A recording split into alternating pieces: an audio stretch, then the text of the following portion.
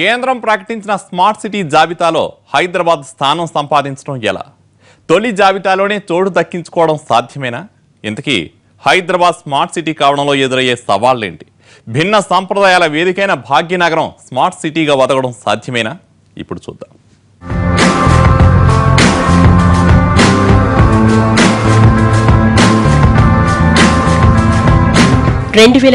జనాభా లెక్కల ప్రకారం పట్టణ జనాభా పరిగణలోకి తీసుకుంది కేంద్ర ప్రభుత్వం.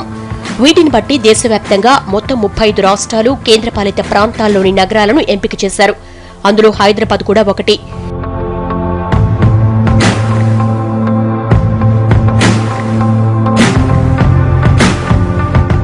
దేశవ్యాప్తంగా 100 నగరాలను స్మార్ట్ సిటీలుగా తీర్చిదిద్దాలనుకుంది కేంద్రం.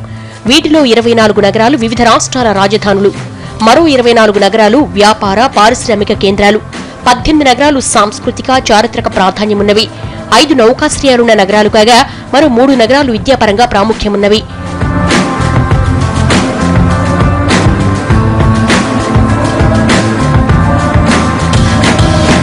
అధికార యంత్రాంగం అనుకుంటే హైదరాబాద్ టాప్ 20లో చోటు దక్కించుకోవడం పెద్ద పనేం కాదన్న అభిప్రాయం ఉంది.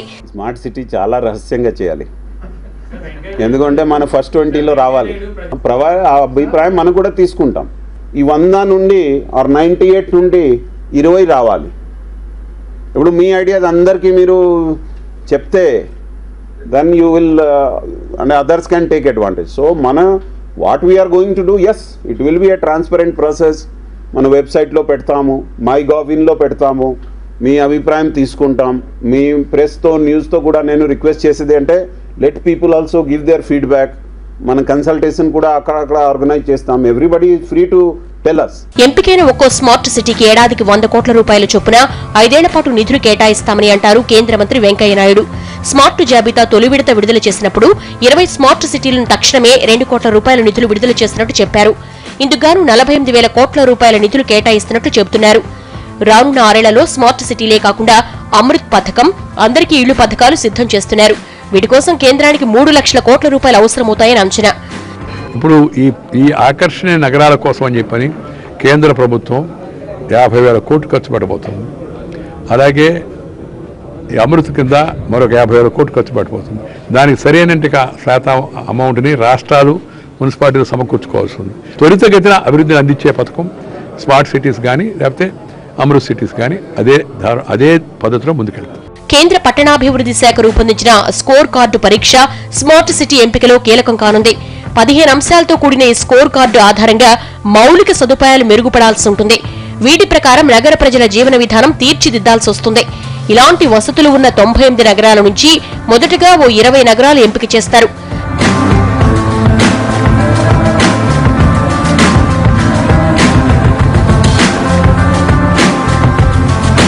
మొదటి 20 నగరాల్లో చేరేందుకు గ్రేటర్ హైదరాబాద్ ప్రణాళికలు సిద్ధం చేసుకుంటోంది. ఇప్పటికే కన్సల్టెన్సీ నియామకానికి టెండర్ ప్రక్రియ మొదలైంది. హైదరాబాద్ ను స్మార్ట్ సిటీ చేయడానికి Britain, America, France, Spain, Germany, Netherlands, Sweden, Japan, China, Singapore, Israel తదితర 12 దేశాలు ఆసక్తి చూపిస్తున్నాయి.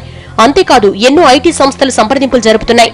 ఇందుకోసం ముందుకొచ్చే సంస్థలకు సంబంధించిన వివరాలు సమాచార హక్కు చట్టం పరిధిలోకి తీసుకురావాలి అన్నది ఆర్టీఐ ప్రతినిధుల వాదన. స్మార్ట్ సిటీస్ అన్నీ ఇండియాలోనే ఉంటాయి కనుక ఆర్టీఐ చట్టం ఇండియా అంతటికీ వర్తిస్తుంది కనుక స్మార్ట్ సిటీలను ఎగ్జెంప్ట్ చేయడానికి వీలుండదు. స్మార్ట్ సిటీలు కాదు, స్మార్ట్ లెస్ సిటీస్ కూడా ఆర్టీఐ చట్టం వర్తిస్తుంది. ఆర్టీఐ అనేది ట్రాన్స్పరెన్సీ కోసం.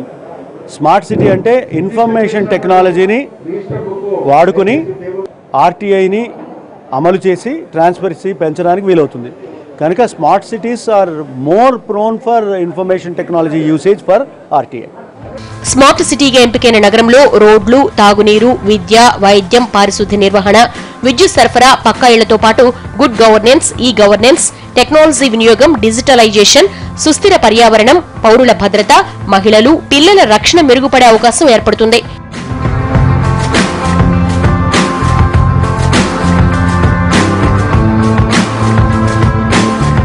ఇవన్నీ స్మార్ట్ సిటీగా పేరు సాధించడానికి హైదరాబాద్కు ఎదురయ్యే సవాళ్లు.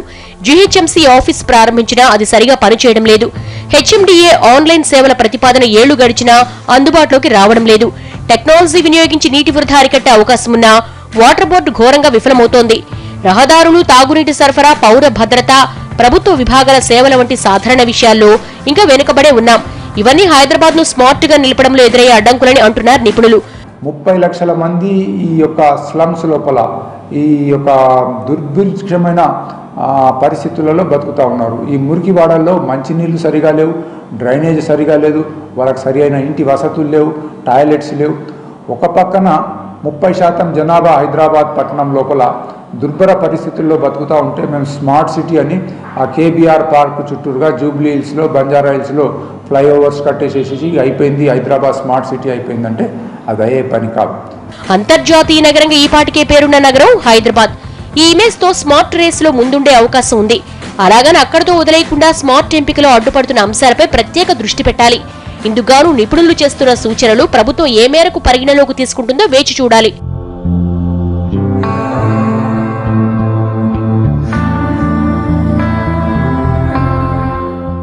స్మార్ట్ సిటీల నిర్మాణం అంతా పర్యావరణ పరిరక్షణ కోణంలో ఉండాలన్నది ప్రధాన ఉద్దేశం. స్మార్ట్ సిటీలో కార్బన్ డైఆక్సైడ్ పరిమాణాన్ని 70% తగ్గించాలి. నీటి వినియోగం 30% తగ్గించాల్సి ఉంటుంది. విద్యుత్ వినియోగంలో సోలార్ పవర్ విస్తృతంగా వినియోగించాలి. అలా జరగాలంటే ఎనర్జీ స్టోరేజ్ సెంటర్లను, హెల్త్ సెంటర్లను ఏర్పాటు చేయాలి. కార్ పార్కింగ్ ఏరియా కూడా సెంట్రలైజేషన్తో ఉండాలి. కన్సల్టెన్సీలు రాష్ట్ర ప్రభుత్వాలకు ఇచ్చే ప్లానింగ్లో ఈ సూచనలు తప్పనిసరిగా ఉండాలి. అందుకు జపాన్ స్మార్ట్ టౌన్లను ఆదర్శంగా తీసుకోవాలి.